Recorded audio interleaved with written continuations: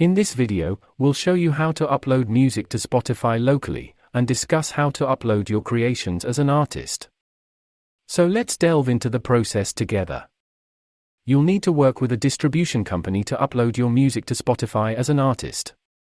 Several reputable options, such as DistroKid, CD Baby, and TuneCore, can help you get your music onto Spotify and other major streaming platforms.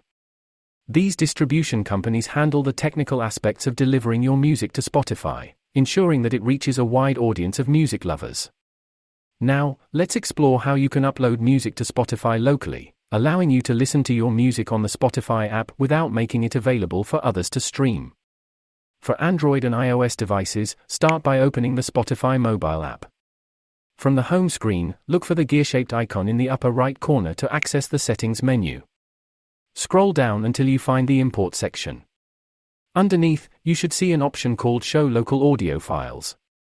Toggle this option on. If you have music or audio files downloaded on your device, they will appear in a folder called Local Files within your library. When it comes to uploading music to Spotify on a desktop, unfortunately, the option to show local files is currently unavailable on the Spotify web player. However, you can achieve this on the desktop application.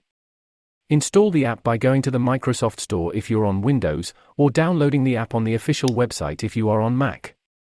Open it, and click on the display name drop-down in the top right corner.